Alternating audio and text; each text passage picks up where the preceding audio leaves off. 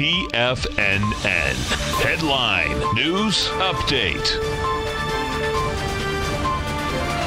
Here's Tom O'Brien.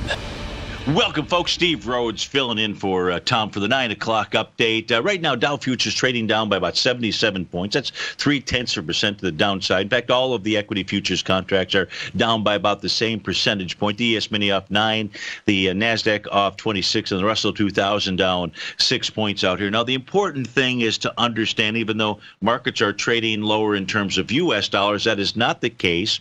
We take a look at how the Dow is trading in terms of euros and pounds, which is actually trading to the upside, 0.6% and 0.25% to the upside. Same with regard to the ES Mini. Gold is trading up $16 right now. That's 1.25%. But if we take a look at how gold is moving across the globe out here, you're up 2% in terms of the gold as compared to the closing price in pounds, nearly 2% with regard to euro. So gold is moving higher out here. That doesn't mean that I don't see a short-term pullback in gold, because as the 5-hour bar completed at 9 o'clock just a moment ago, we did get a bearish engulfing candle. So this does set up the possibility for gold to pull back. I would say 1310 to 1312 would be the initial target on any kind of a retracement out there. The ever-ready bonds, they're moving higher in all of the currencies out here.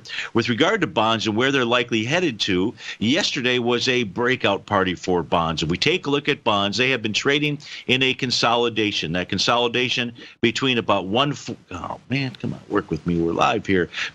Whoa, that didn't work. Let's try this again.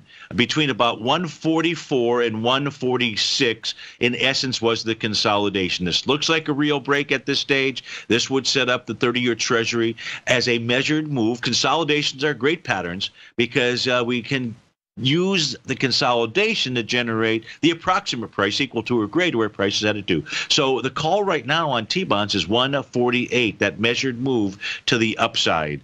As far as gold is concerned, as we mentioned, we might see a pullback. Look for that 1310 area. In effect, we're in a choppy market out here, back to the equity. So, folks, great to be with you. Stay tuned for the next show. I'm not sure who's doing it. But somebody will be doing Larry Pesvento's show. If it's not Larry from China, it will be Basil. So have a great day, and I look forward to seeing you again soon.